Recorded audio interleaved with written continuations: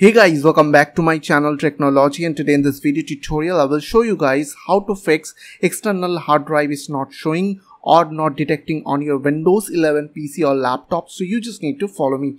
So first of all, what you have to do, you just need to go to your start menu, type over there cmd. Now right click on your command prompt and click on run as administrator. After that click on yes.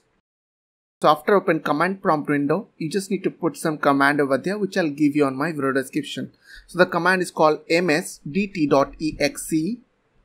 then space -id space device d in caps, then diagnostic. Then press enter from your keyboard. It will open this window hardware and devices troubleshoot option. So now click on next. After that it will automatically detect and fix your problem. So if still your problem is there, then just right click on your start menu, click on disk management. So now right click on that disk which is not showing on your computer and make sure that it is not offline. So in my case it is not offline. So if in any case it is offline, then you have to select this option. After that close this window. Now you have to go to your start menu and type edit power plan.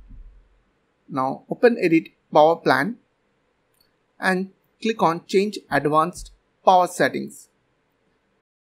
Now you just need to expand USB settings. Now expand USB selective suspend settings.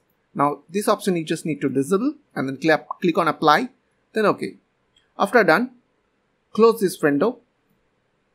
Also, you can try to assign the drive letter to your hard drive. Suppose you just need to go to disk management, and after that you just need to right click on that drive which is not showing, and after that you just need to go to change drive letter and paths. If in your case drive letter not showing, then you just need to click on add. Then you just need to select the assign the drive letter from here. Okay, so in my case it is showing, so I will close this window. If still your problem is there, then try to use another USB port on your laptop or PC.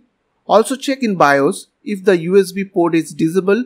If it is disabled, then enable it, and after that save that settings and try to insert the external hard drive, and it will fix your problem. So I hope this quick tutorial will really help for you, and please don't forget to click on the subscribe button, like button and share button, and if you have any questions or questions, then comments down below. I will see you guys on the next video. Till then, bye bye, take care.